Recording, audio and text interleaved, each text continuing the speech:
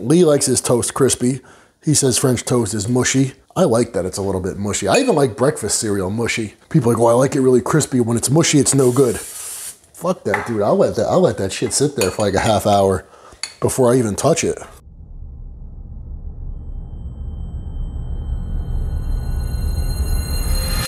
What's going on, everybody? I'm Evan Centopani. Welcome to another episode of AMA. Ask me anything. I'm starving at the moment. I'm gonna be honest. Maybe this is too much information. I've got this stomach bug at the moment. I've been shitting my brains out for like 3 days now, okay? The minute I eat something, it goes right through me. I don't have an appetite for a lot of stuff, but I'm dying for some French toast. This is the weird thing. I have this stomach thing. Can't stop going to the bathroom, but I have an appetite. I'm hungry. And I figure, you know what? Pretty much anything I eat is just gonna go through me anyways. I might as well eat whatever I want. I'm dying for French toast. I've got some questions here that you guys sent me. Why don't we make some French toast together? I can answer your questions. Like, we'll both win, you know? Without further ado, let's just jump in. So if you don't mind, I'm gonna kind of do my thing while I answer these questions. The first question I've got here is, what's your opinion on ice baths? All of a sudden, everyone is taking ice baths. Yeah, no shit, huh? Now, that shit kind of always annoyed me. Not ice baths. It's like, yo, well, this is what we're doing now. Now it's ice baths. I'm gonna be honest with you. I don't know shit about ice baths. I know how I feel when I get cold. Now, every year in the summertime, I go up to Cape Cod. My family has a house up there. One of the things we do is we go clamming. Don't ask me why the clams are so good from up there, but they're delicious.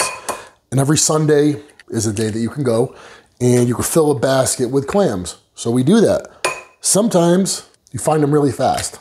You fill that bucket quick and you get the fuck out of there. Sometimes it takes a long time. Why am I telling you this?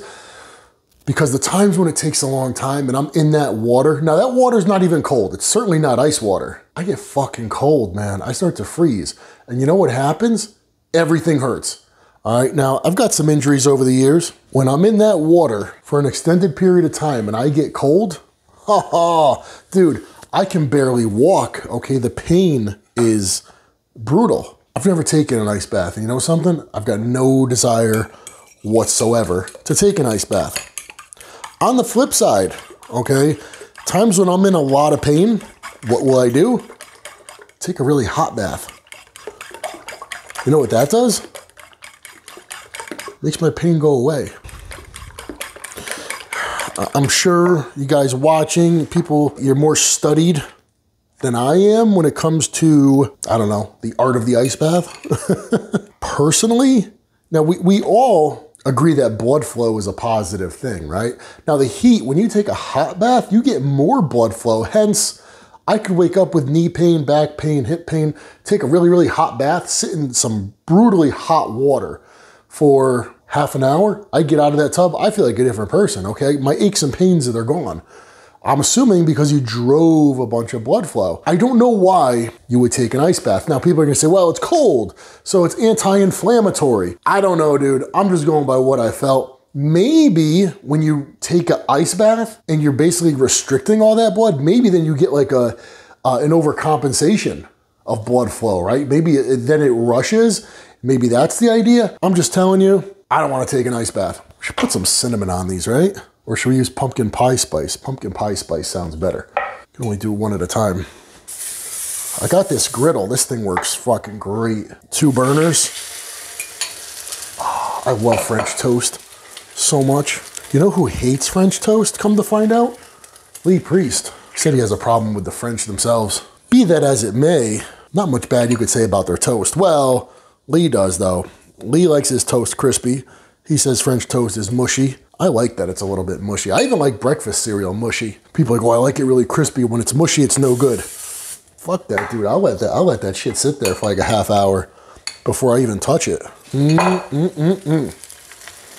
Oh, cinnamon already smells really good. How do you feel about staying in shape year round? It seems like it would be healthier and easier to do that instead of putting on a bunch of weight just to take it off again. Huh. That's a really good question, and I have an answer for that. I'm not saying it's a good answer, but I've got an answer.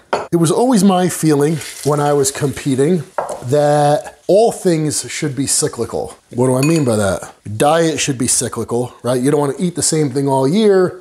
If you do that, and it comes time to diet for a contest, what are you gonna do, right? You're already eating clean.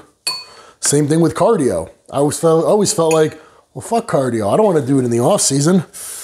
Then I'm just gonna have to do more pre-contest. Same thing for drugs. I always felt like, well, not gonna use the same drugs year round, and I'm certainly not gonna use the same quantity. I'm gonna try to use as little as possible because I know I need them pre-contest. I'm gonna try to not use so much because pre-contest, I'm just gonna have to take more. That was always my thinking. I'm gonna tell you something.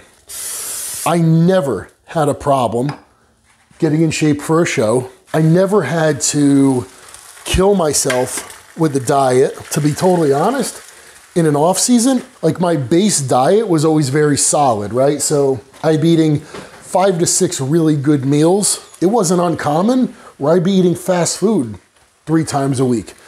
Each of those hits being, you know, a couple thousand calories. This spatula is so big. And guess what? I never stayed that lean in an off season. I always put on a good bit of fat. But I will tell you this, the second it came time to diet, what would be the first move? Instead of getting fast food 3 times this week, maybe I'll just get it once.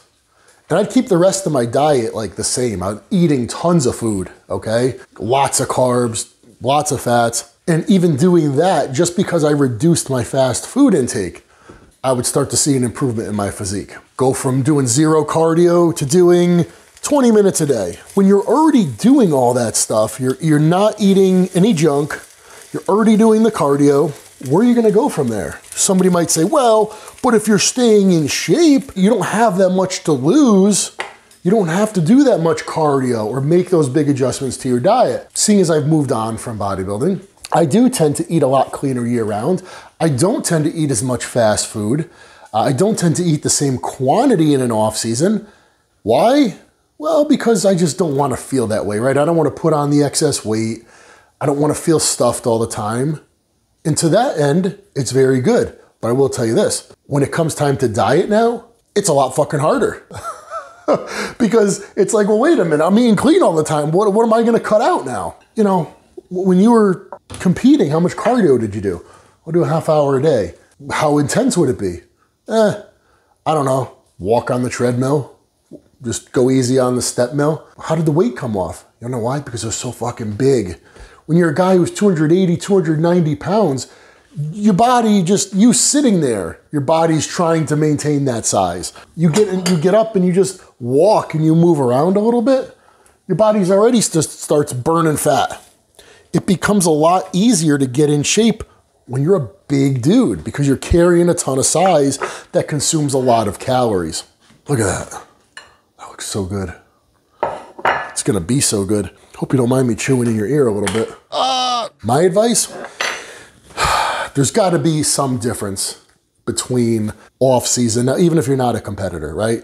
Just between the times when you are in optimal shape versus suboptimal shape. You gotta give yourself places to go. If you fall into the trap of doing the same thing all year, you're fucked. You're totally gonna screw yourself. Don't do that. Next question. My coach is pissing me off. Right now, I'm in my off season, and I feel like my coach is being too strict. The meals are regimented, and I have to weigh my food. He also tells me to eat vegetables.